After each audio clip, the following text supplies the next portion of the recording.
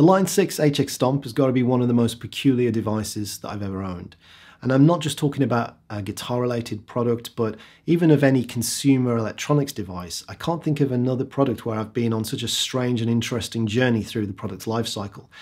When this was released at the back end of 2018, I bought it straight away thinking it would be my one and done pedal for fly rigs, amp modeling, recording, do it all. I quickly realized that it wasn't for me. It required a lot more tweaking than I wanted to put in, and there was this feeling of latency or delay or rubbery slippage that I wasn't liking. It quickly got thrown in a drawer and effectively used as a paperweight for some time, but I'm super glad I never sold it, because over the intervening years, Line 6 have released these updates and have periodically improved in every regard. And so it's gone from being almost useless to me on those early dates I was using it overseas, to now being an integral part of my travel rig and even my home rig, where I will routinely now just boot it up and play with it for fun. It's such a strange thing to say about an electronics device. Usually these things start off great and then they get worse over time. But this is objectively, in every measure, improved over the life cycle for free. Now, you would have to imagine at some point they need to keep monetizing the product with something new and have a new device. But yeah, it really is peculiar how this has been updated now. Though this is going to be getting on for over 5 years old now, this HX Stomp in the exact same physical device. But the Helix family, the platform that this has been updated, is got to be 2015. Is it 8 maybe years? Getting on for 9 years old now, and it's still being updated for free. It's really strange. I'm not sure how or why that is viable. Maybe they just continually keep selling these, but you would think that there would be, you know, some secondary version, or at least one repackaging of this over the years, and it hasn't happened. I think where this started off from and to where it is now, I'd like to try to find a stock 2018 version of the HX Stomp and compare them side by side for the feature set and all the different and the ways that things have changed and improved. But they could really easily have rebadged, repackaged and resold the current firmware in a new enclosure. But it hasn't happened, and it's really peculiar, I find.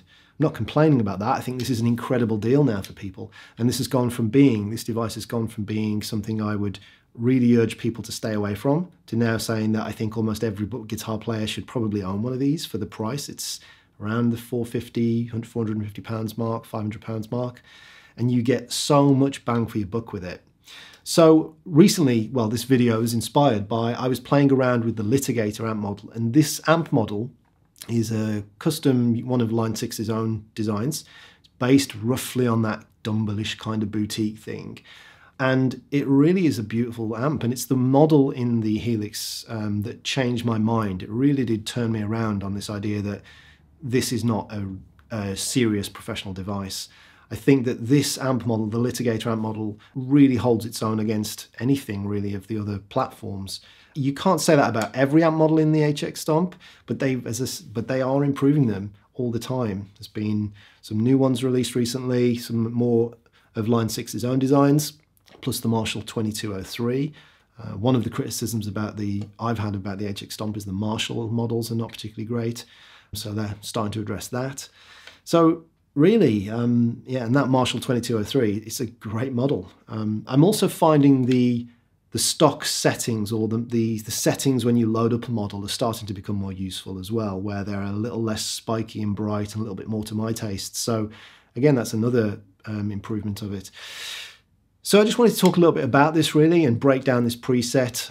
I was playing around with a Litigator and making some new sounds, and then this melody stumbled out, and then I quickly created this backing track and this jam, this tune that you heard at the start of the video. So the rest of the video I'll be breaking down the preset and showing you how I got the sounds and how it inspired this track. If you want the preset, then I'll link it in the description below along with the backing track. So yeah, let me know what you think. What do you think of the HX Stomp? What do you think of the Helix in general? How do you feel it compares to the other modelers? And let me know what you think of the tone and the track in the comments. And yeah, okay, let's break down the preset. Now, as I've already mentioned, the Litigator amp model shines equally well for very clean sounds all the way through to very overdriven sounds. And by using the snapshots feature of the Helix family, you can access various different gain stages, almost like you're making multiple channels out of the same amp. Now on the HX Stomp, we've only got the 3 snapshots, so I have to fudge this to get 4 different layers or stages of gain by using a different preset for the very clean amp model. So as you can see here, I've got this preset number 70, which is called Change My Cleans. This has got the very clean dialed in Litigator with all these shimmery, spacey effects on. And then where it goes into the melody and the solos, I'm on a different preset, which is Change My Leads. And then I've got the 3 different stages of gain for the lead sounds that I'm using. But the first thing I'm going to take you through is just how I'm setting up the amp itself on this lead patch. So the 3 different levels of lead tone that we've got. So starting off here, we've got the drive all the way up on 10. Now, because of the way the gain is structured on this amp model, this is incredibly dynamic. So although the drive is up on 10, you can hear if I pick lightly, it's still very clear and almost clean. If I dig in on the bridge pickup maybe, you can hear the drive. And this is why I discovered this sound and then discovered this melody, was because it was so beautifully clean and clear.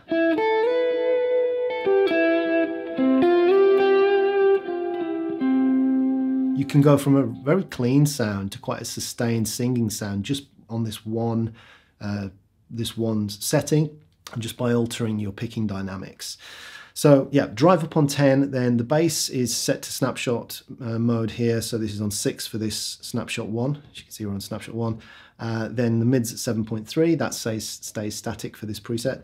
We've then got the treble and presence are static too, that's 4 and 0 respectively. The channel volume, this is really important, this is set to snapshot mode as well, so 7.3 for this snapshot. And then the master, even more important, this is at 7 for this preset. And the master plays a great part in how driven and how crunchy the tone is as well. Yeah, master's on 7, and that's going to change as we go through the different snapshots. Sag and everything, this is just standard, so I haven't messed with this here. So 5, hum 5, ripple 3.8, bias X, bias and bias of 5. And that's it for the actual amp itself. So if I go through the snapshots now, so if I go to the mid gain, so this is where the melody goes up an octave. So if I go to mid gain, what this has done is reduce the bass slightly to 5, and the channel volume down slightly as well to 6. The master's gone up to 7.5, just a small amount. And then also what's happened is it's engaged the kinky boost. So I've now got the kinky boost for this setting. So the drive's on 5, the boost is on, the bright is on. And that's it for that second half of the melody. Solo then goes back down to this first snapshot again, back down to snapshot 1. Although at various points I do kick in the compressor, which is on this little extra foot switch here. So the compressor's got these settings. So it's the kinky compressor, it's got the sensitivity on 5, the mix on 50%, attack at 0, release at 10, and the level at 4. That's it. So let's go through to snapshot 3. So this is the lead, this is where the rhythm guitars kick in, and it's a bit heavier at the end with the power chords. So what's happening here is we have drive at 10, the bass has come down again to 4.2, because as you crank that drive and the volume and the master, you just need to bring the bass down to compensate a bit.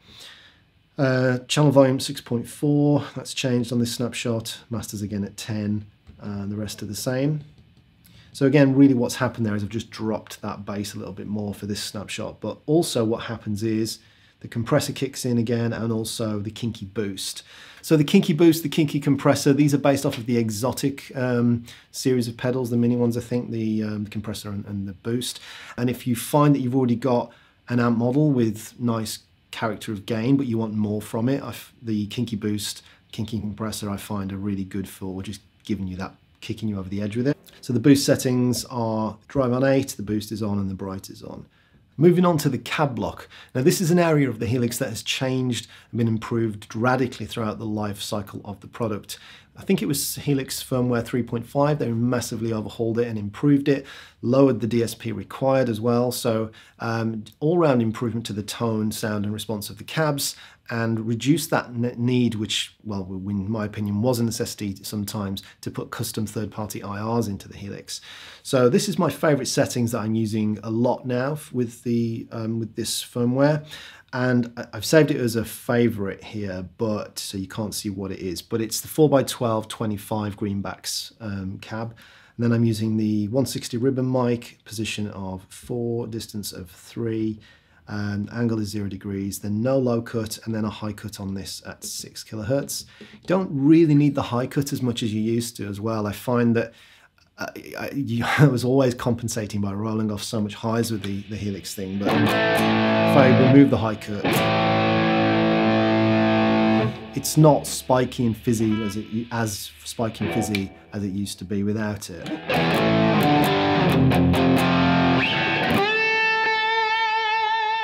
So the remaining blocks, the delay and reverb, these are static and don't change for the snap per snapshot, so I can go through these pretty quickly. I'm using the transistor tape with a quarter note delay, 54% feedback, 3.61 flutter. I'm using a 75% scale, so we get that kind of dotted effect, the Andy Timmons kind of thing, turn the delay on. So you get the and spreads at 2.9, and you should be able to hear that going between the left and right speakers, I think. And that creates, with this melody that is going on, a really nice subtle bed for it to sit on in the background. So the melody, it's a really nice subtlety in the background that supports it.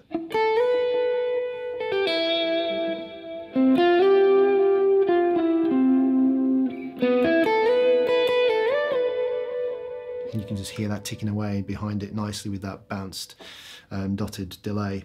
A mix at 30%, everything else is 0 there, and trails are off. And then finally we have the dynamic plate reverb, which is an astonishingly nice sounding reverb. If I turn the delay off, it's a really gorgeous plate reverb.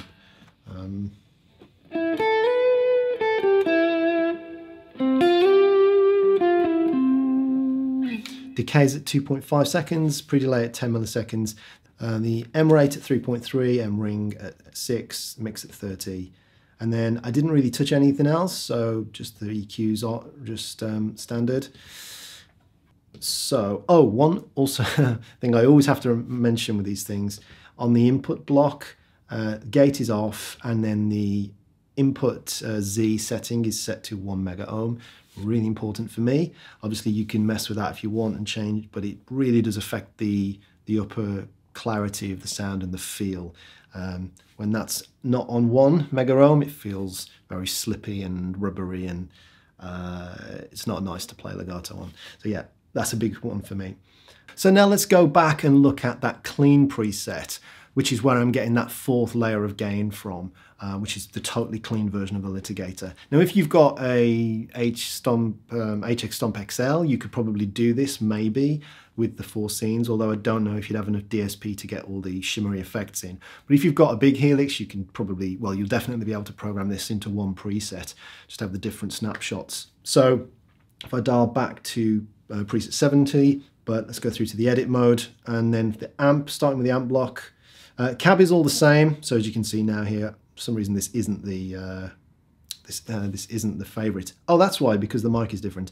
Yeah, so I'm using the 4x12 greenback 25s again, but this has got the 4038 ribbon mic, position 5.3, 3 inches for the distance. Everything else is, oh no, it's not the same. High cuts at 7.2. Clearly I've changed some things here. So this is this clean sound with all this sort of big time-based spaciness on it. Yeah, so actually that's a good thing to go through because it's not the same. It's slightly different. But to the amp block, so it's Litigator. This time the drive's all the way down at 3.3, bass is at 6.1, so up again, because we don't have all that drive now. Mids at 7.3, treble at 5.2, and the presence is at 0. Channel volume's all the way up at 10, so the less drive we have, we're compensating for that with more channel volume. Channel volume in the HX Stomp is really just literal volume. It doesn't affect the tone at all of the amp model, as far as I'm aware and from my experience. Master's down to 6.2, so we've dropped that back, so we're getting less power saturation there. And then everything else should be the same. Yeah, that's right. Yeah. I've got the compressor on here, but it's a different setting. So this is the deluxe compressor. Threshold's at minus 40.7, ratio 4:1, 20 millisecond attack, 200 millisecond release, mix 100%, and the level at 4.6. The knees at plus 6. And I'll go through the time-based stuff in a moment, but importantly on this preset, I've bumped up the level of the output on this preset to plus 3.5. When it's at 0, it's even with the channel volume all the way at 10, it's not enough to kind of balance out with the other preset. Okay, so let's go through some of these effects, these time-based effects that are creating these cool spacey sounds. There's 2 reverbs and there's 2 delays. And as you can see from the performance mode, I can turn off these fancy, glitchy, shimmery ones, and I've still got like a wet sound.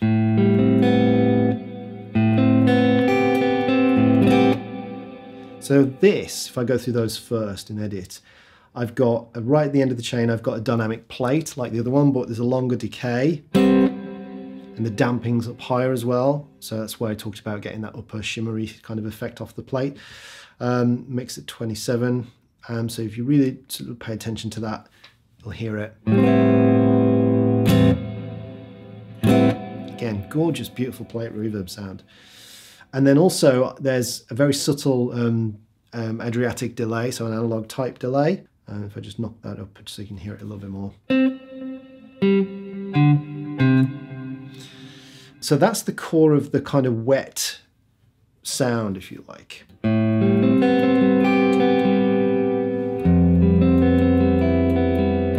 you can really hear that fullness to the Litigator amp model.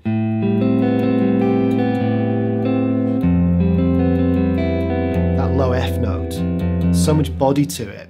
Sometimes the Helix stuff can sound a little thin, and you have to do that chordy trick of sticking a low shelf between the amp and the cab block. But with this model and this patch, I just don't need to do it. It sounds really lovely and full. And then I add in as well, in between those delay and core delay and reverb blocks, another delay and reverb.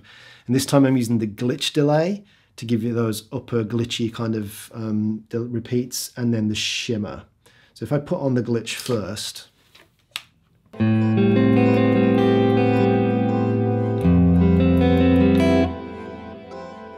can hear that there, those kind of glitchy repeats.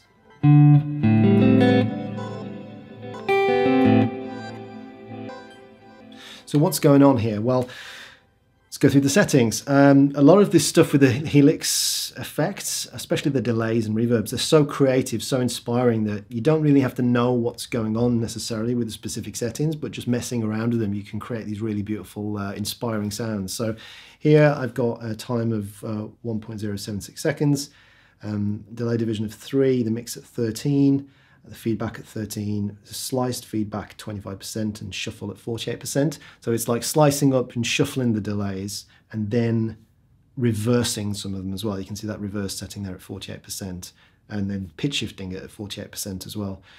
Drift at 48%, smooth at 50%, and the interval, this is the important part really here, is interval 1 is at 0 and interval 2 at plus 12.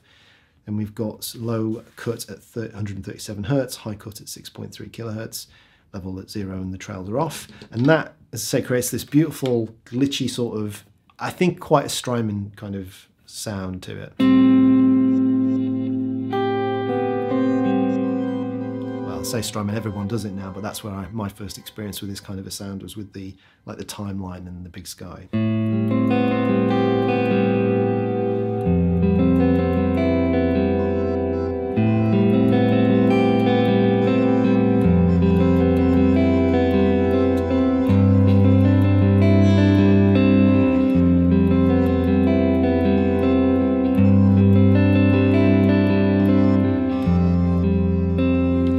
And then finally, just to cap it off, we put on the shimmer reverb.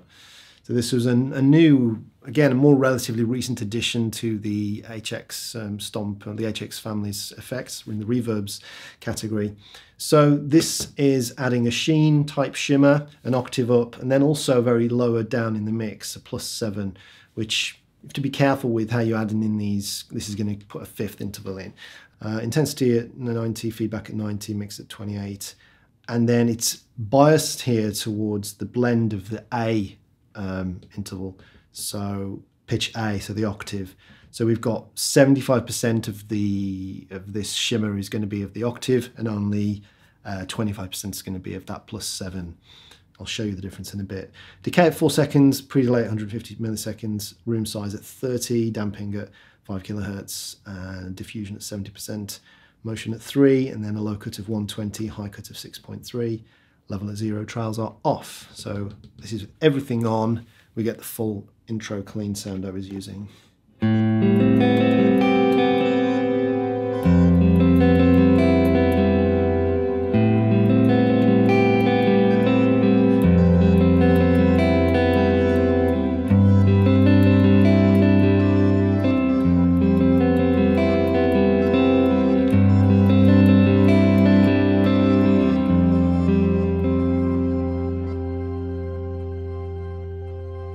And I think that just about wraps up this preset breakdown, this video. I had a really great time messing around with this amp model and with the 3.7 update. There's been some really great additions that have rekindled and further inspired my love of this device. Hope you enjoyed the video, hope you like the preset and the track. If you want to get the preset and load it onto your device, it'll be linked in the description below, as will the backing track. I'll link the backing track as well if you want to jam this tune, because I think it's a really fun track to play over. Yeah, let me know if there's any other amp models you'd like me to check out, any of the effects in the HX series or any of the other modelers that I've got. And yeah, thanks for watching. Check out my app Solo over on the Google Play Store and the App Store. Big update coming very soon for that. Also check out my website where you can get lessons and courses with me over at davidbb.com. The Guitar Hour podcast, you can check that out. Long form discussion with me, Tom Quayle, Jake Wilson and Dan Smith. All linked in the description below, and the usual socials. Like the video, thumbs it up, subscribe, ring the bell, all that stuff, and I'll see you next time. Thank you. Bye.